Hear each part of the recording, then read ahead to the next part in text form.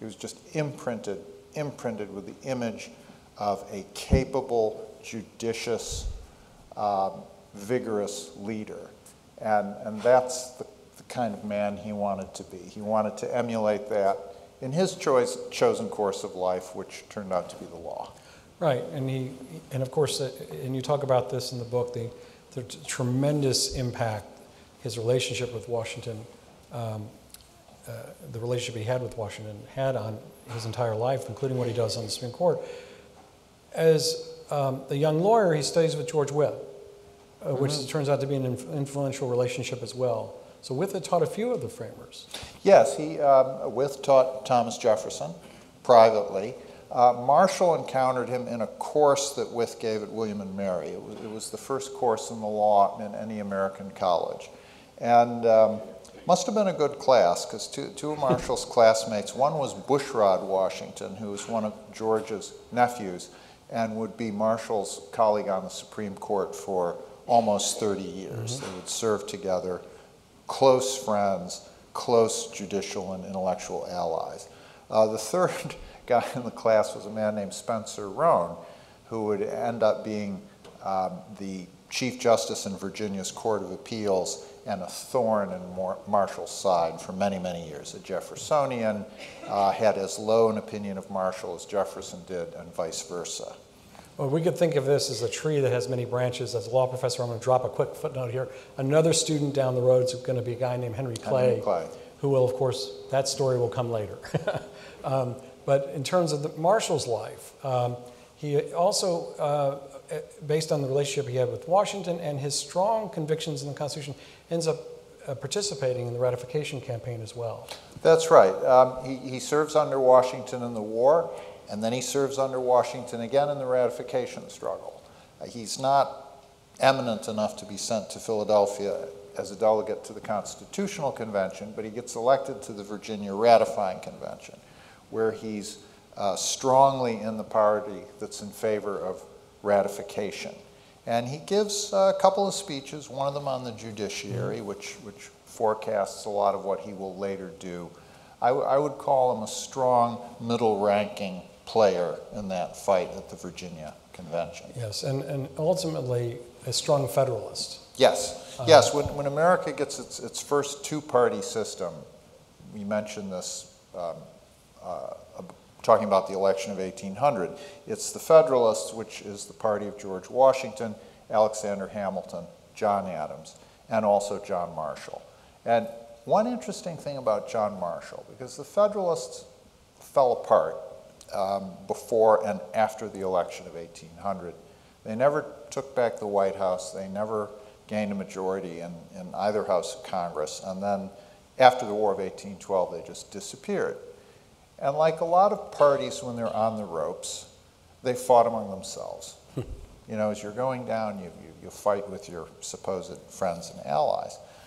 And it got pretty acrid. If you've seen the Hamilton show, you know how Hamilton and John Adams went at it. They covered that in one episode. But Marshall manages to remain friends with all these guys as his party is falling apart.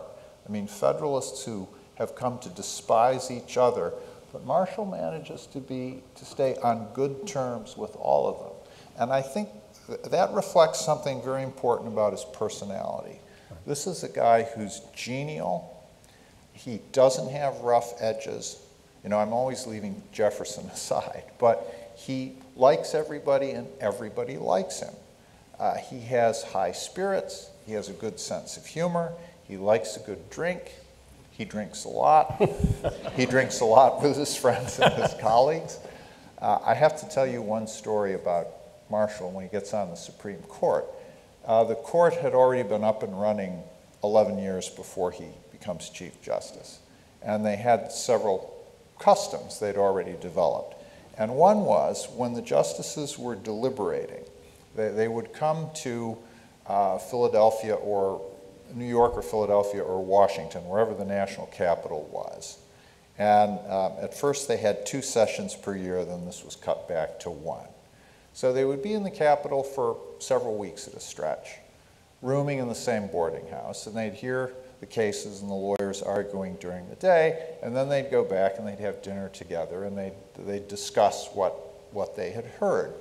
And their rule became that they couldn't have wine at dinner or at these discussions unless it was raining outside.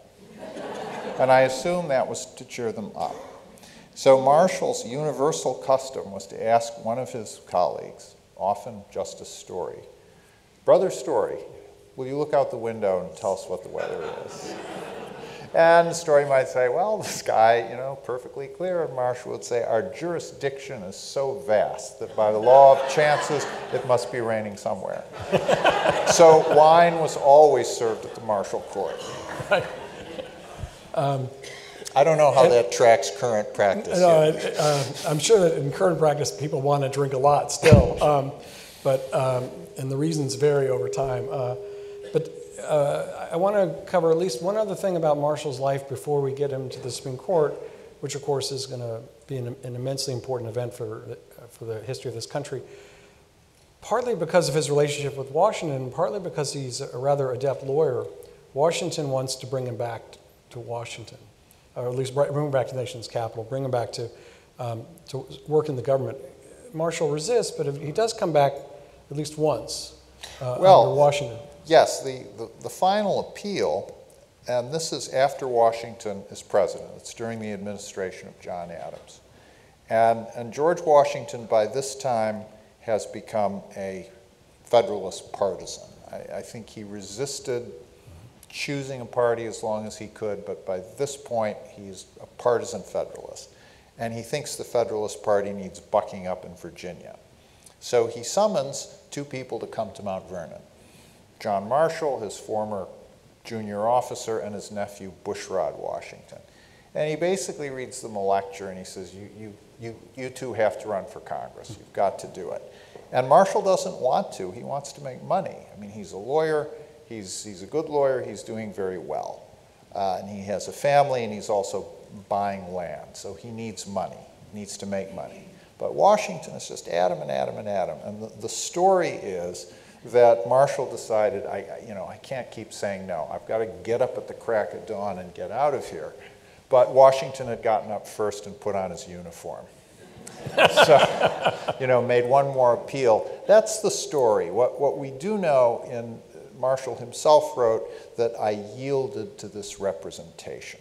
Because Washington told him, look, I left Mount Vernon to fight the Revolutionary War, and now I'm going to lead it again in case France invades. There was a fear that we'd go to war with France, and Washington had agreed to be the commander-in-chief in case it came to that.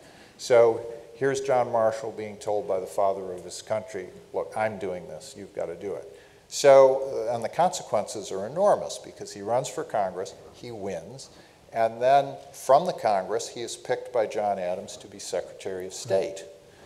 This is when Adams is cleaning the Hamilton loyalists out of his cabinet. So the Secretary of State gets fired, Marshall becomes the new one. Then, tail end of the Adams administration, the current Chief Justice, third man to hold that post, Oliver Ellsworth, writes the president and tells him, my health is bad. I have gout, I just don't want to do this anymore. So there's a vacancy, and they've got to fill it before Jefferson comes in. So Adams offers it to the man who was the first Chief Justice, John Jay. He'd been Chief Justice for 6 years, and then he'd stepped down to run for governor of New York, and he was ending his second term as governor of New York. Adams sends his name to the Senate. Senate confirms him. Then he gets a letter from Jay saying, I decline the offer. And he says, the job doesn't have dignity. I'm not going to do this again.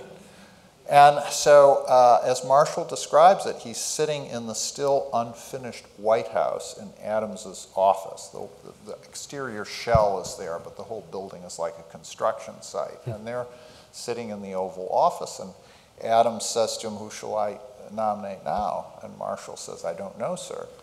And Adams thinks for a bit and says, I believe I'll nominate you. So that's how John Marshall got the nomination. Senate confirmed him, and he was off for the next 34 years of his life.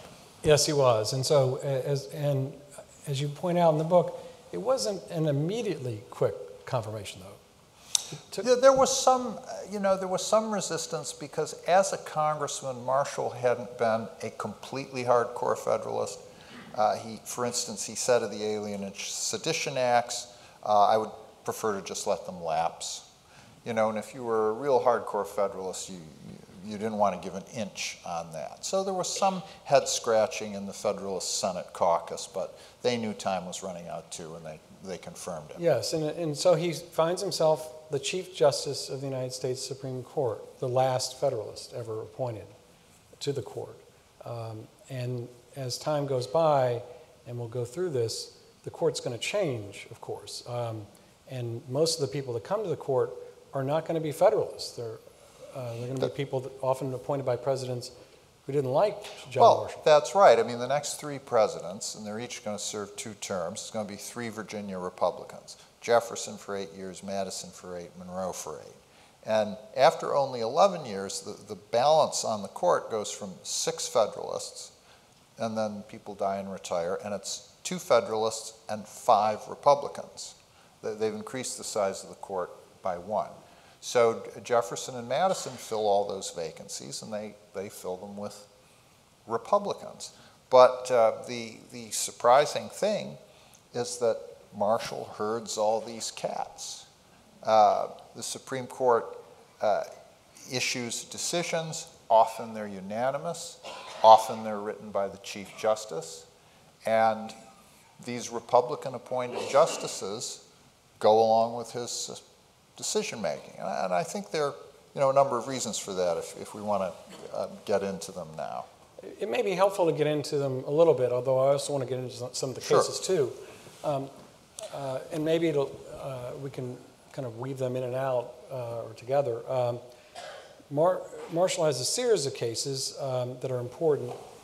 The first of which, of course, is a little case called Marbury versus Madison.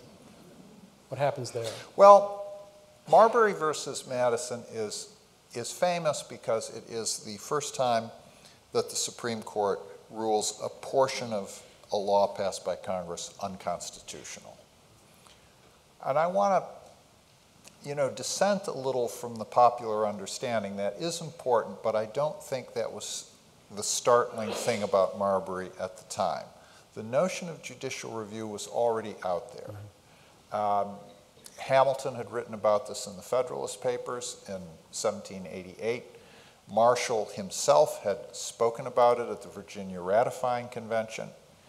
His enemy, Spencer Roane, who would hate the federal judiciary, but as a Virginia judge, he would use judicial review with respect to Virginia laws all the time. So this was a concept that people were already familiar with. What I think was so striking about the Marbury decision was that it's a long decision, it's 9,000 words, and about 8,500 words of it are a lecture to the Jefferson administration telling it, you people have behaved badly. You've come in, you've said the Federalists, they were anti-Republican, they passed unconstitutional laws, we're going to do things differently, but look what you've done. You're doing the same thing. Now, what had they done? William Marbury was a Federalist in the District of Columbia. One of the lame duck acts that John Adams took is he appointed 40-some justices of the peace in the district, which is something the president had the power to do. It's a minor post, but it was a little patronage job. In the rush to finish the Adams administration, not all of these commissions had been delivered. And Marbury's was one of the ones that hadn't. It was still sitting on a desk when Jefferson and his new team came in. And their attitude was, well, we're not going to be the delivery boys for the Adams administration. If they didn't get these commissions to their holders, that's too bad. We're not going to do the job for them.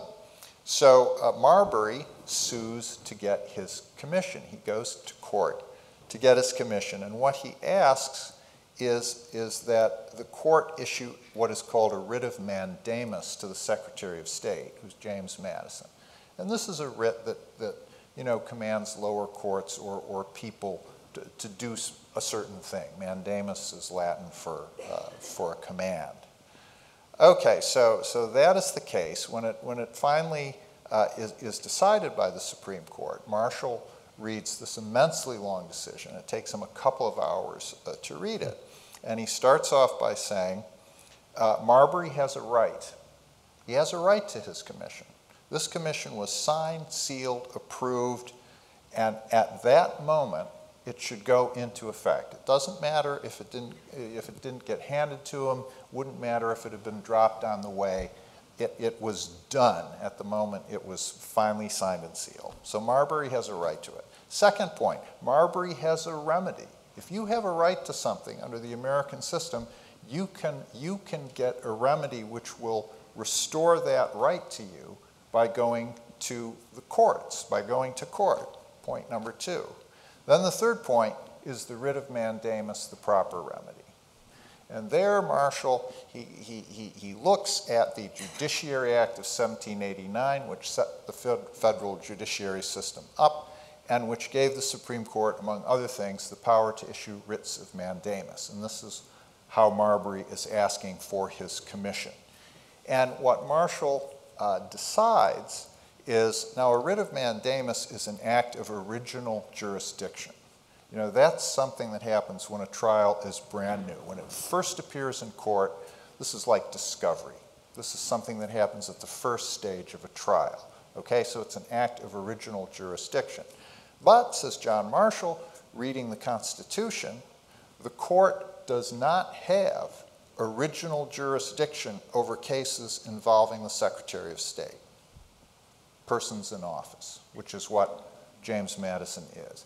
It has original jurisdiction over cases involving ambassadors, diplomats, and there's some other categories of people. But the relevant distinction is James Madison is not a diplomat. He doesn't represent a foreign power. He's a person in the United States government. The court doesn't have this power to require him to do something. So therefore, William Marbury can't get his commission this way. So, on the substance of it, it's a defeat for federalism, right? This loyal federalist can't get his patronage job, and it also strips from the Supreme Court a power to issue a writ of mandamus, because, says Marshall, it's unconstitutional for the court to have this power in this case. But the big victory for him politically is that he spent most of this 9,000-word opinion scolding the Jefferson administration. And the headline in Hamilton's New York Post is, it was something like, Jefferson administration defies the Constitution. So Hamilton got the point. And of course, the rest of the story is judicial review, the fact that the court then, Marshall reaffirms the fact that the court has this great power to review the constitutionality of federal laws. It also has the power to review the constitutionality of some state laws.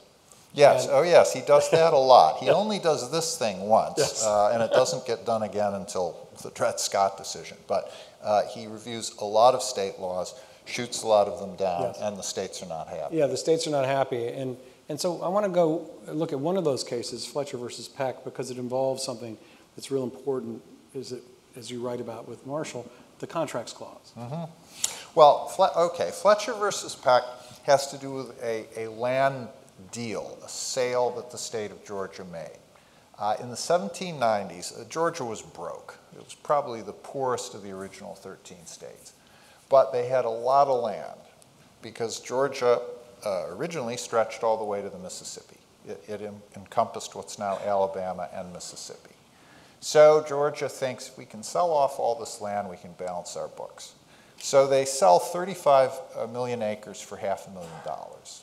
It's a penny and a half an acre. Every legislator in the Georgia legislature got $1,000 for approving this sale. Excuse me, there was one man who took only 600. He said, I wasn't greedy. So that was the going rate. And then, of course, the original sellers are not going to move to any of this land. They're going to flip it. This has been going on in America forever, real estate madness. And that's what happens. The original sellers, they flip their purchases to other speculators who hope to resell at higher rates themselves. But there's anger in Georgia at this deal. It looks corrupt, and indeed it was. So a new set of legislators is elected. They issue a repeal act which says that the sale was invalid and we will not recognize it in any Georgia court. Any Georgia official who behaves as if this sale were real will be fined $1,000, which is a considerable sum of money. So they say we repeal the sale and we're just going to squelch it in any Georgia court. So the purchasers, they go to Alexander Hamilton for a legal opinion. Hamilton is now in private life, private practice as a lawyer. And he writes them a little 500-word opinion where he says, well, you know, for legislatures to take back a law like this is both impractical and unjust, but it's also in violation of Article 1, Section 10 of the Constitution, which forbids states from impairing the obligation of contract. This is known as the Contract Clause. And Hamilton was pretty familiar with that clause because he's probably responsible for sticking it in the Constitution. It only appears in the very last draft, which came out of the Committee of Style on which he sat, okay, at the very end of the Constitutional Convention. So this is Hamilton's opinion, 1796. Well, this sale, it gets tangled up in Congress. The Jefferson administration cobbles together a compromise where they'll compensate the purchasers, they'll compensate the state of Georgia. All they have to do is get Congress to sign off. Congress balks. There are people in Jefferson's own party who don't want to do this compromise. They think that brings the taint of this original sale on themselves, and they refuse to do it. So the purchasers go to court. Now, how are they going to do that? They can't go to a Georgia court because Georgia has said we will not recognize any suits about this in our own court. The state of Georgia cannot be sued by non-Georgians because of the 11th Amendment. This was an amendment passed after, in the 1790s, there had been a Supreme Court case, Chisholm v. Georgia, and after Georgia was successfully sued in that case, it took 2 years to pass the 11th Amendment, record time, which said that states cannot be sued by citizens of other states. So that's a check there. So what happens is that two citizens of different states get involved in a lawsuit. Robert Fletcher of New Hampshire sues John Peck of Massachusetts. Peck sold Fletcher some Georgia land. In other words, Peck had purchased it and then he'd resold it to Fletcher. Fletcher takes him to court saying, you didn't have the right to own this land in the first place because Georgia has annulled the sale. I want my money back. I paid you $3,000 for this land. I want my money back. So they go to court. The case comes up to the Supreme Court. It's Fletcher versus Peck. And it gets to the Supreme Court because it's two citizens of two different states, neither of them Georgia, suing each other over land arising from this sale. And Marshall's decision tracks Hamilton's legal opinion of 1796. He says it is impractical and unjust for a legislature to take back a sale that it has made. He says the past cannot be recalled by the most absolute power. But then he says there's a larger point, which is that Georgia is part of a great empire. It is part of the United States, which has a constitution.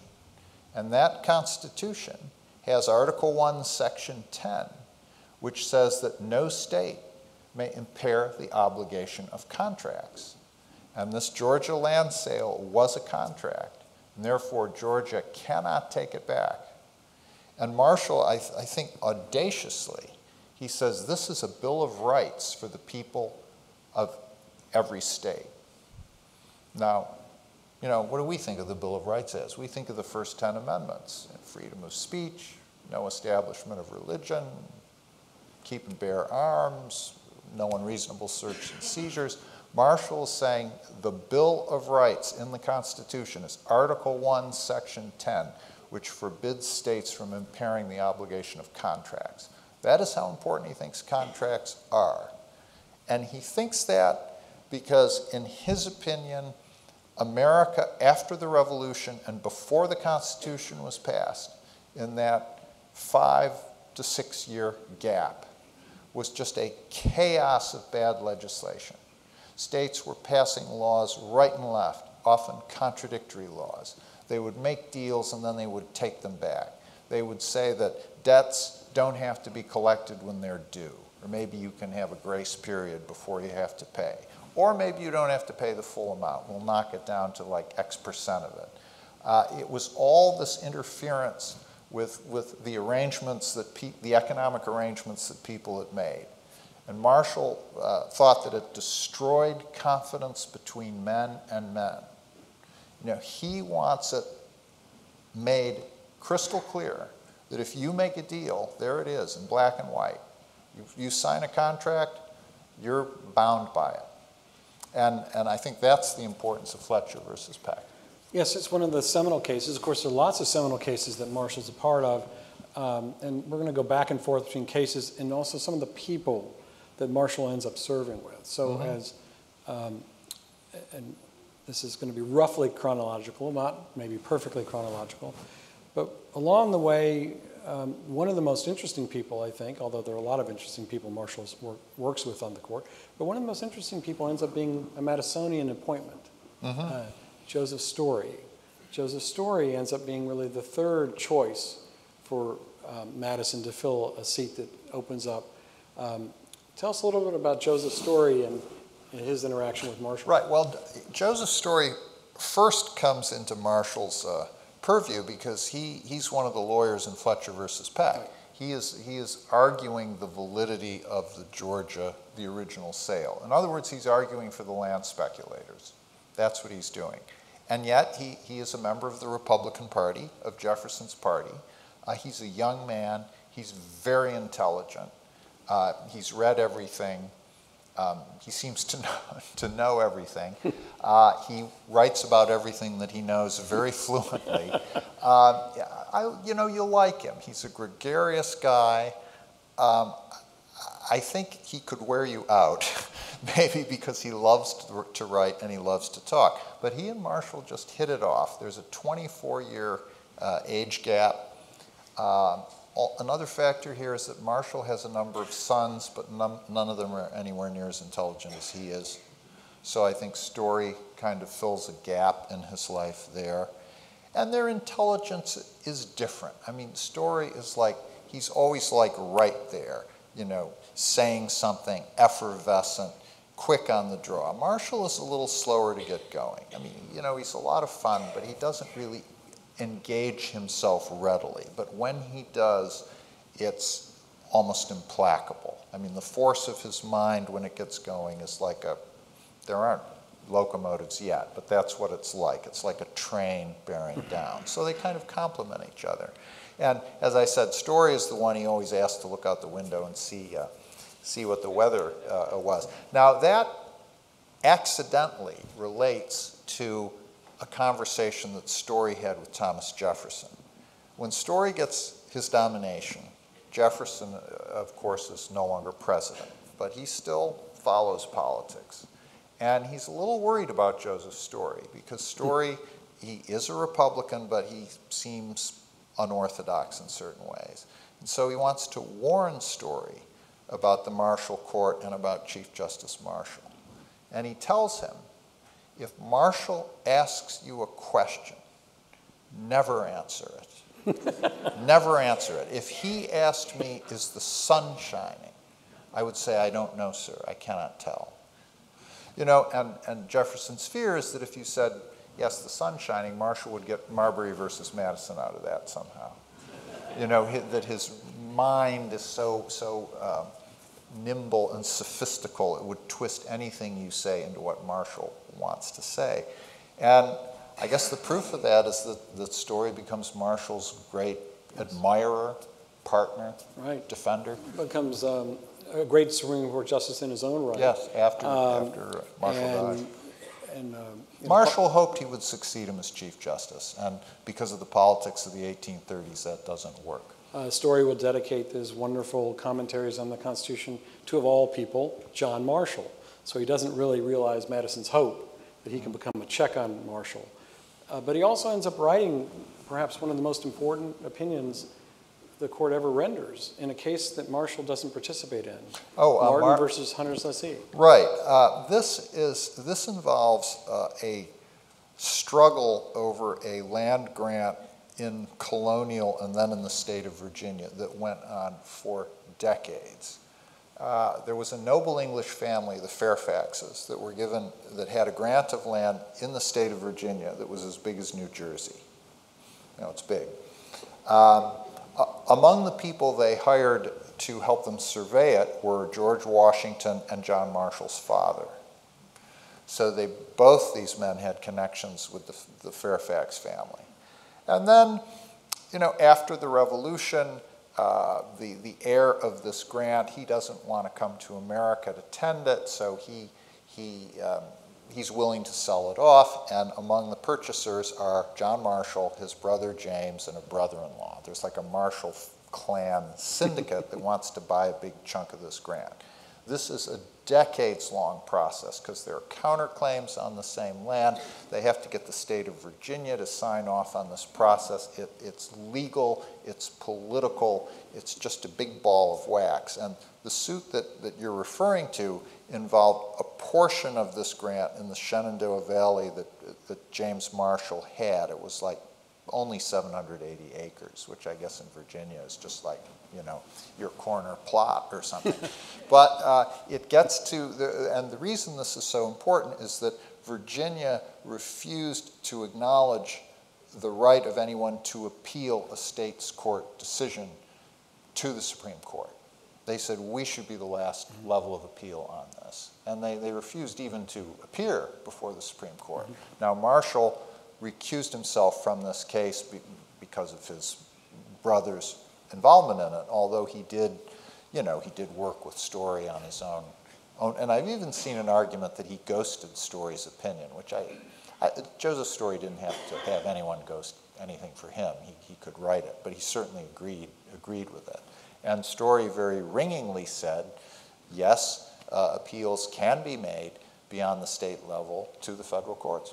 Yes, and Martin versus Hunter's Lessee, such an important opinion. Justice Holmes later says, Marbury isn't necessarily all that important.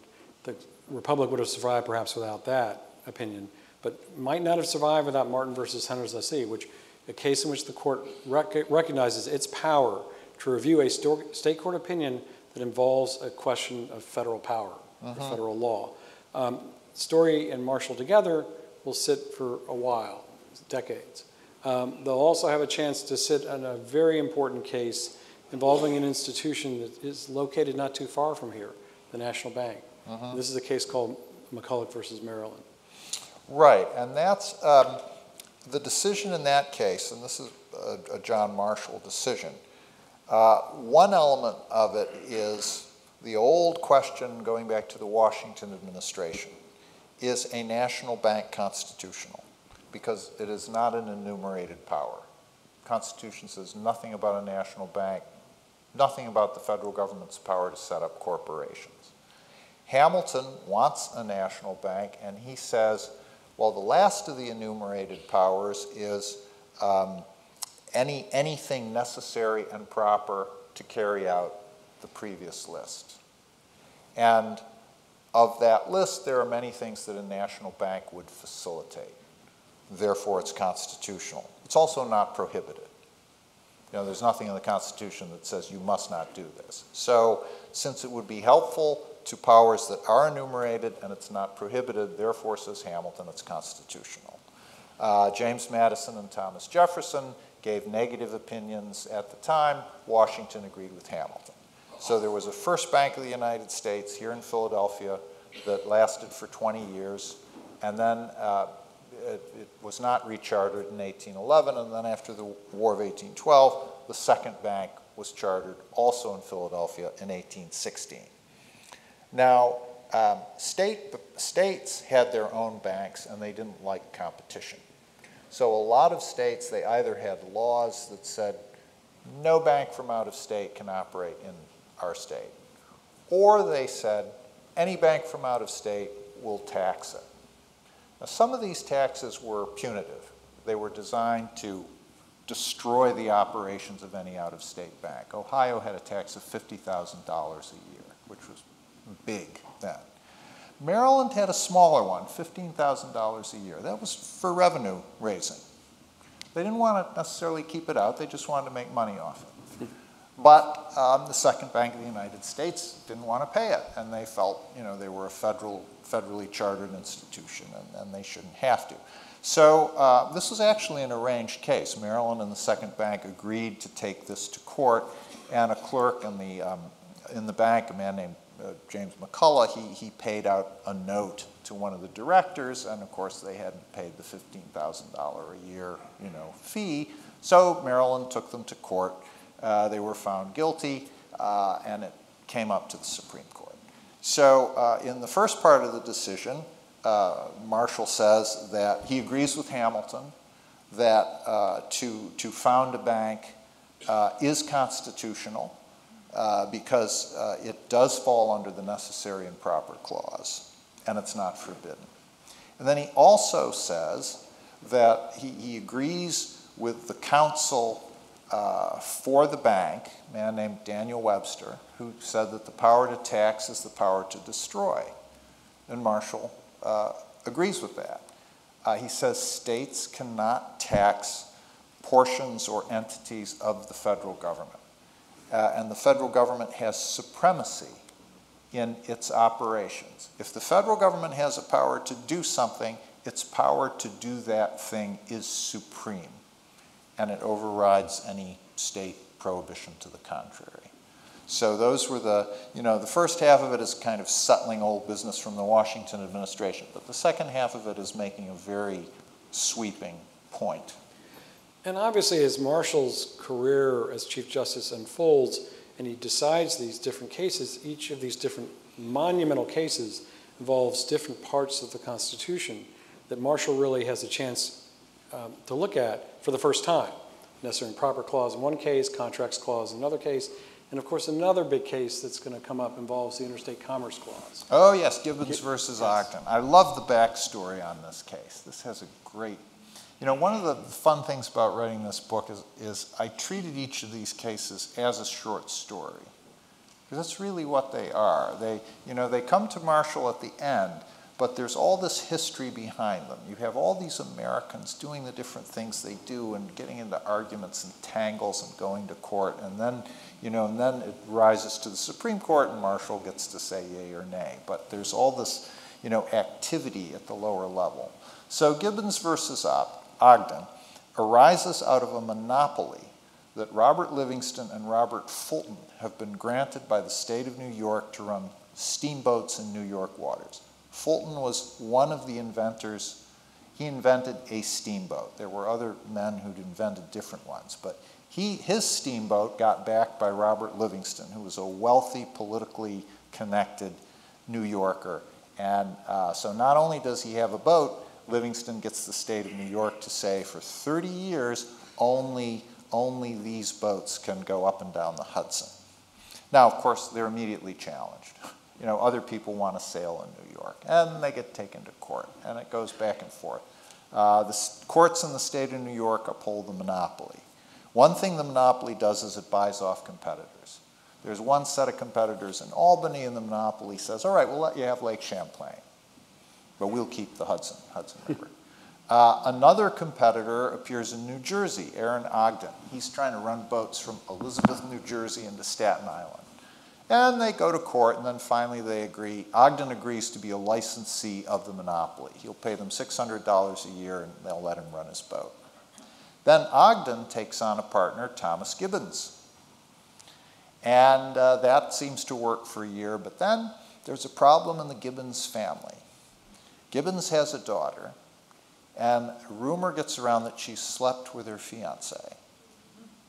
Gibbons wants his entire family to join him in signing an ad in the newspapers saying that this is not true. Apparently it was true. Aaron Ogden thinks this is a bad idea. Gibbons is so enraged by Ogden's opinion, he shows up at Ogden's house with a horsewhip. Ogden escapes out the back door and sues Gibbons for trespass. This is the end of the partnership. So now Gibbons goes to war, and he hires a Staten Island ferryboat man named Cornelius Vanderbilt to run his boats. Vanderbilt has no education, but he's a smart guy. He loves this. He builds himself a secret cabin inside Gibbons's boats, a secret room, so that when the cops come on board, he can be hidden in there, and they won't be able to serve a warrant on him.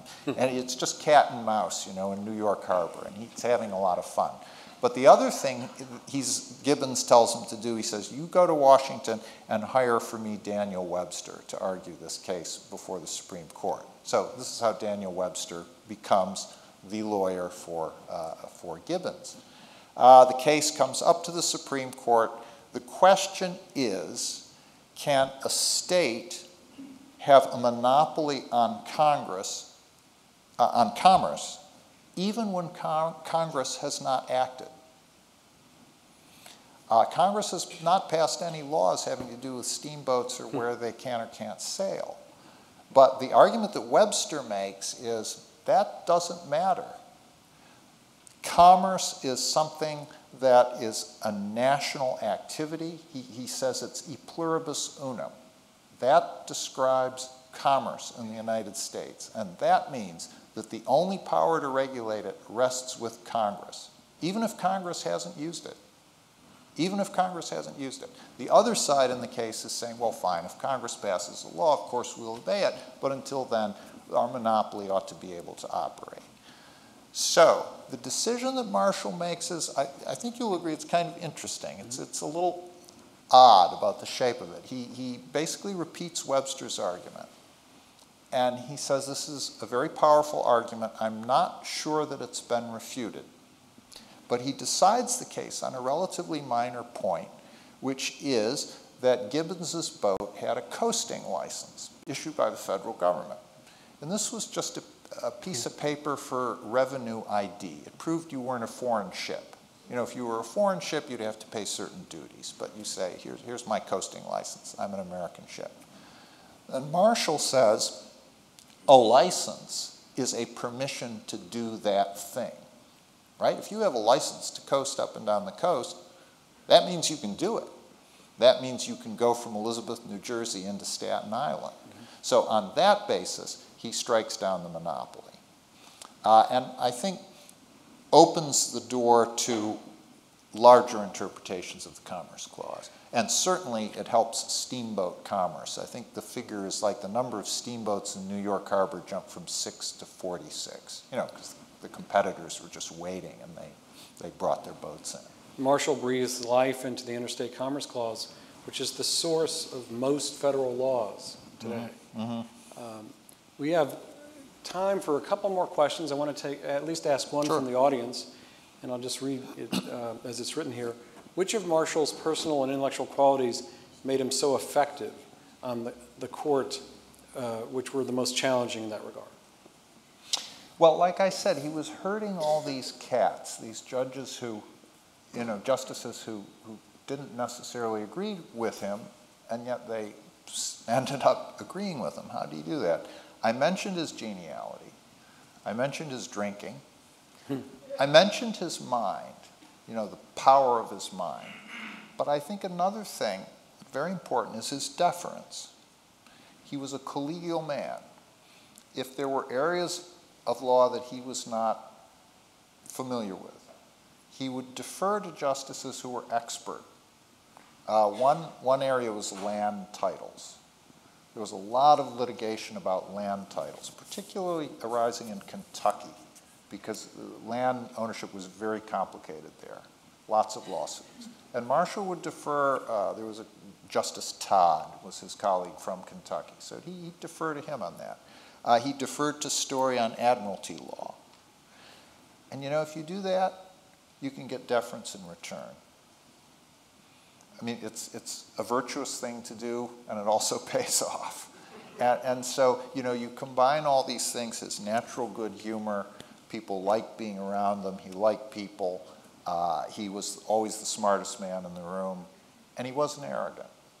And I think the combination of those factors made him a great leader. Right. In fact, the combination of those factors make him the one person referred to as the great Chief Justice. The only person who's referred to in that regard, and also the longest serving Chief Justice in American history. Bring us to his last case. Barron v. Baltimore? Yes. Barron v. Baltimore. Yeah, this is a short decision. It's only, what, like 1,500 words? Very short. And it involves silt and the Bill of Rights. Barron is an owner of a wharf in Baltimore Harbor, and at a place called Fells Point.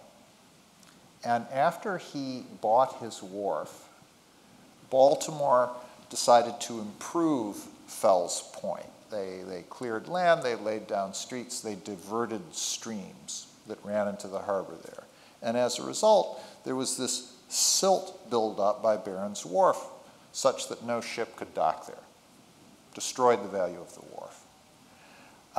The Fifth Amendment to the Constitution says that you know, property may not be taken without compensation. So Barron and his partners and backers, they go to court saying that, you know, our property has been taken, it's been destroyed, we didn't get any compensation. And this case comes to the Supreme Court. It's a very brief decision. And Marshall says, well, yes, that is the Fifth Amendment, but that only applies to the federal government. Does not apply to the states. You know, you're not suing the federal government about this. You're suing the city of Baltimore and the state of Maryland. So, too bad. The federal government, the Fifth Amendment does not apply to a case of this kind. And what interested me in writing about that is there was a legal commentator, his name was Rawle, who had written a book of, you know, legal commentary on the Constitution, and he said that those parts of the Bill of Rights which do not specifically invoke the federal government do also apply to the states. But Marshall just sweeps that argument aside. Right. He doesn't accept that argument in that case, and ultimately the 14th Amendment will become the vehicle that ends up being used to apply the Bill of Rights. Many decades later. In the 20th century. Long and after. There's still, I mean, there's a case coming up this term. I saw Tim versus Indiana, which involves the 8th Amendment.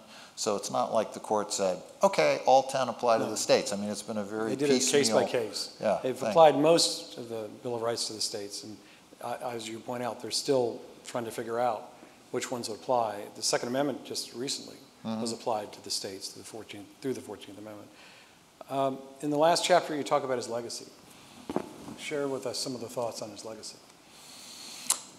Well, his successor as Chief Justice is Roger Taney, who I think holds the record for the second longest tenure, correct? Marshall's 34 years and Taney's like 27 or 28 years. So he's in there for a long time. And apparently Taney was respected as a legal mind. His temperament was described as gentle. I think people liked him, liked to work with him. But he's infamous for a decision he issues in 1857, which is the Dred Scott decision. And there he says well, he overturns the Missouri Compromise, saying that the federal government had no right to restrict property in slaves and territories. He also, in the course of this decision, it's an immense decision, long decision. He says that because black people were not considered, it was not thought possible that they could be citizens at the time that the Declaration was written or the Constitution was written, therefore Dred Scott cannot bring a suit in court. One of the dissents in this decision by Justice Curtis said Well, actually, in 5 states, when the Constitution was being ratified, free blacks could vote. And so they probably did vote on whether the Constitution should be ratified or not. So it's inaccurate to say that they were not considered even possible to be citizens where they were free. Charles Sumner would call this decision the height of judicial baseness. So that's not a good look for the Supreme Court. But I think Marshall's tenure had been so long, so considerable, and so widely respected that the court could recover from this.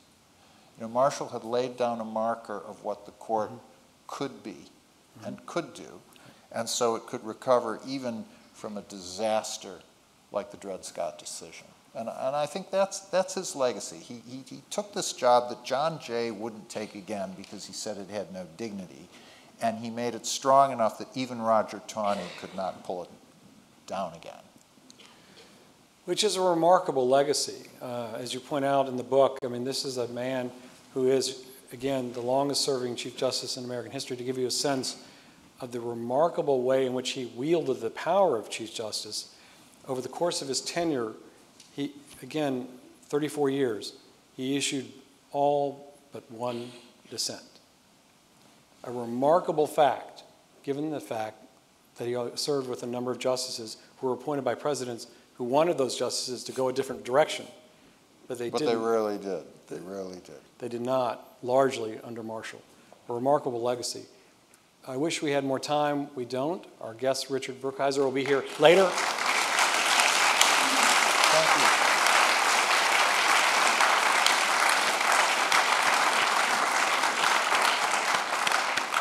Richard's going to be here to sign books afterwards. It's been a great opportunity to visit with one of our favorite guests. Thank you. Thank you. I hope I didn't commit any